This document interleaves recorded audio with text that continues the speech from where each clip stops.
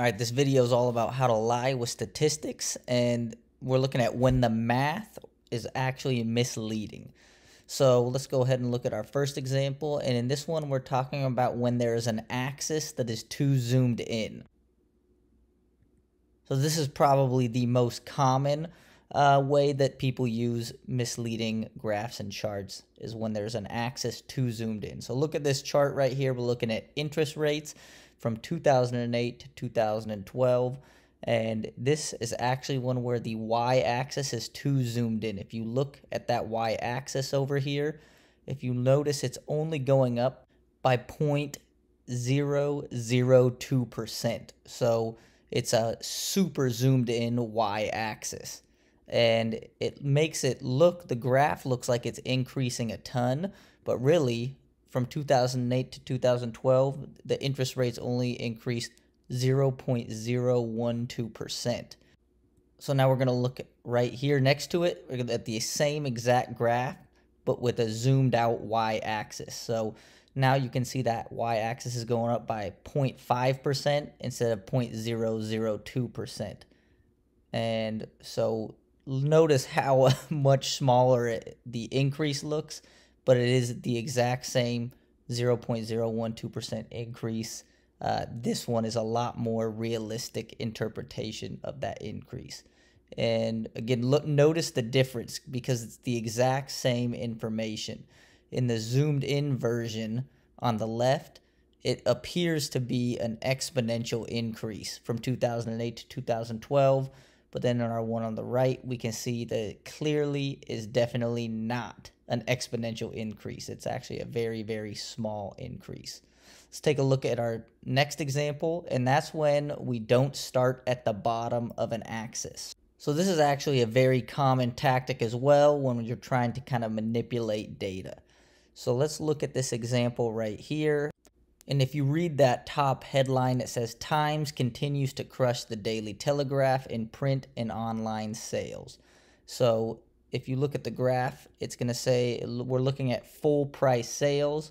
Our y-axis on the left is copies sold in thousands, so it's graphing total copies. And then if we look at our comparison here, we got the Times right there in blue, Daily Telegraph right there in pink. And if we just look at this, the eye test is telling us that the Times is absolutely crushing the Daily Telegraph in copies sold. Looks like it's more than doubled up in sales. But if we look at where it is starting, it starts at 400,000 copies sold right there. So instead of starting at 0, it started all the way at 400,000. So it makes that distance seem much larger than it really is. So let's zoom out the y-axis and start actually at 0. So we're starting at the actual bottom where we should start, and it gives us a much more realistic look at the comparison of the Times and the Daily Telegraph. And you see right here, our y-axis at the bottom is starting at 0. And you can see the comparison of the Times and Daily Telegraph is a lot closer. That gap a lot less than doubled up. So this graph right here gives us a lot more realistic picture of what's going on. Third way to manipulate graphs, charts, data is by taking a biased sample. So this one's a pretty quick and easy one to understand. So that's just if you're taking a survey of some kind and you just have a biased sample group. So this cartoon right here gives us a pretty good idea of what I'm talking about with that. So if you look at the lady in green on the right, she's taking some sort of survey, and then read the bubble. It says, do you prefer cats or dogs? So the survey is a survey of do you prefer cats or dogs? However, when taking good surveys, getting good survey data, you want the samples to be completely random and unbiased. This person is asking a lady walking a dog right there if she prefers cats or dogs. So clearly that would not be a good case to use in your survey data. You want this to be blind and completely unbiased. So that is an example of a biased sample, especially if she's interviewing everybody like that who's walking dogs. So that's a bias sample. Another way that the data can be manipulated is with a small sample. So sometimes a sample is just too small to make any significant conclusion about anything. So let's take a look at an example of that.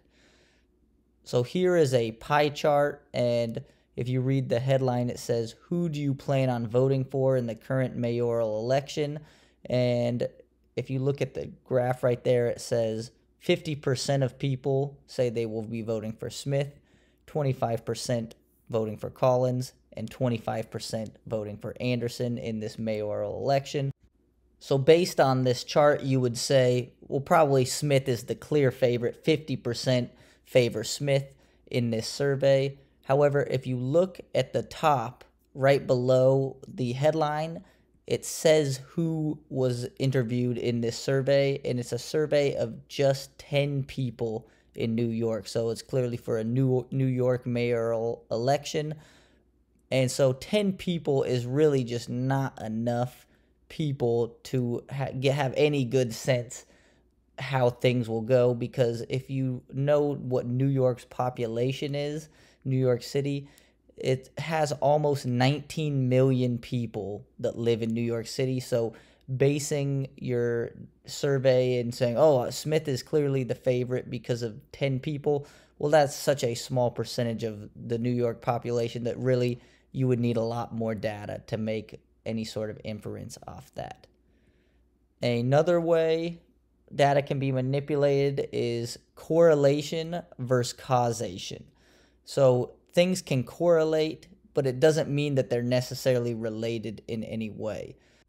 So what I want you to come across with this is, just because two things correlate does not mean that there is a direct effect between either of them.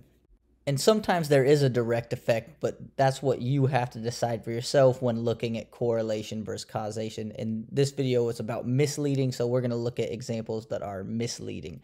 So let's look at ice cream sales, which we'll track in blue, and the frequency or the amount of ice cream sales is going to be tracked on the left. So let's look at what ice cream sales look like over a course of a year, and there's a big spike from June to October. And let's also graph shark attacks frequency as well. And so you can see the two lines pretty much map one another, but that does not mean that shark attacks have any direct effect on ice cream sales or vice versa. Yes, they do both have a big spike in the summer. Both have an increase in summer, but that does not mean either has a direct effect on the other. Common sense just tells you it's probably because the weather is hotter, people are swimming at the beach more for shark attacks, and it's also hotter, so people are going to buy more ice cream. But that doesn't mean that people buying ice cream is going to lead to more shark attacks. Let's take a look at another example of this. And so we're going to graph two things that are correlated the same way but have absolutely no direct effect on one another. So first, we're going to graph in red per capita cheese consumption. And notice we actually have two different axes here. So cheese consumption is going to be graphed on the left in terms of pounds right there. So that's where the cheese consumption numbers are. And we're going to graph that over time in red. So right there, cheese consumption per capita is going up over time from 30 pounds, a little bit below 30, to 2009, it's now near 34. So people are eating more cheese. Second thing we're going to graph, which is completely unrelated, is the number of people who died by getting tangled in their bed sheets. And again, these are different y-axes. So the bed sheet deaths is going to be tracked on the right side of the graph right there. So let's look at how that increased or decreased from 2000 to 2009. And there is the number of people who died getting tangled by their bed sheets.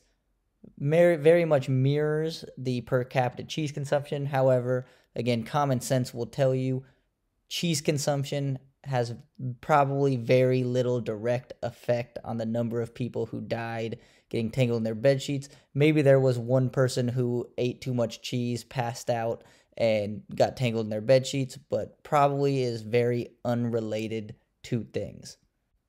And finally, the last thing we're going to look at is a misleading timeline.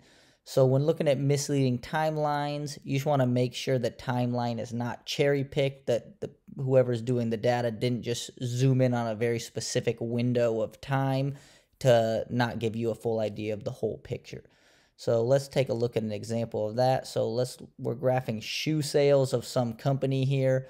We got total sales graphed over there on the left, and we're taking this from March of 2017 to June of 2017. So shoe sales of this company from March to June of 2017. And let's say it looks like that. So it looks like March of 2017 to June of 2017, the shoe sales are going up. So the shoe company is doing pretty well, you would think, from this. But let's zoom out and get a larger picture of this company's shoe sales. And we want to do this by year, actually, not just 4 months right here. And we'll get a better idea of how the company's shoe sales are going. So now our x-axis at the bottom is changed. It's a much larger window of data. And now let's track the shoe sales. So from 2013 to 2018, actually, the company's shoe sales are decreasing a lot. But what that graph before showed you was just this little window right there where it seems to be increasing from March to June of 2017. And the previous graph's data is cherry picked from just that 4-month period of positive sales.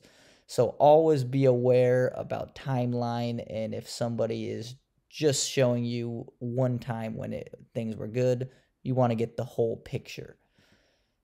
So a final note on everything we went over in this video is that when looking at any graph from any source, always double and triple check to make sure you aren't being fooled.